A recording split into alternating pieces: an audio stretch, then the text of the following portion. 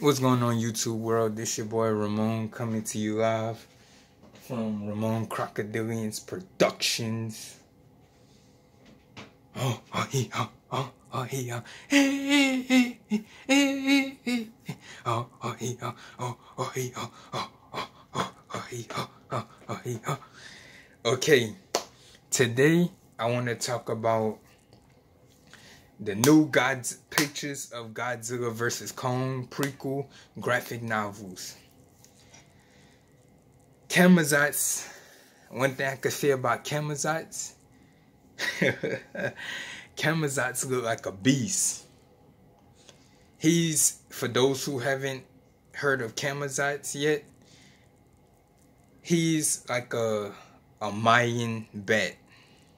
That's a god. He's a very big bat with long wings, spiky. They kind of like spikes on him. He has like a horn, and he has like a broken horn. He has red eyes. He have very sharp teeth, some very sharp claws. He's very big. He's an enemy of Kong.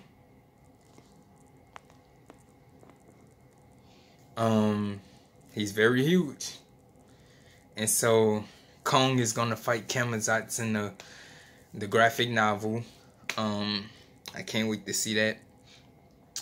And Kong looks like a beast too. He has that beard under his chin now that he's fully grown. We're gonna see that. And then they showed a picture with Godzilla like swimming in the water. And so I can't wait to see how these graphic novels are gonna be. But I can say as far as the graphic novels go, it's gonna be interesting to read. It looks very good. The pictures look well detailed.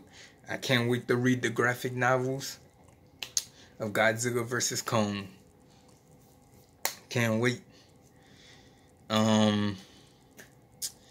And yeah, so we're gonna see. I can't wait till the movie come out.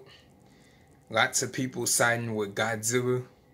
I think Kong gonna pull it out again, cause I don't see the reason why Kong will fight Godzilla just to lose. That doesn't make sense to me. So we're gonna see. And then eventually I'm gonna make a video of who I think is gonna win. But even though I'm siding with Kong on this one, I'm gonna break down the details why I think he's gonna win. And yeah, let me know what y'all think. For those who haven't already, please leave a like, comment, and subscribe. And I hope y'all have a wonderful day. Adios.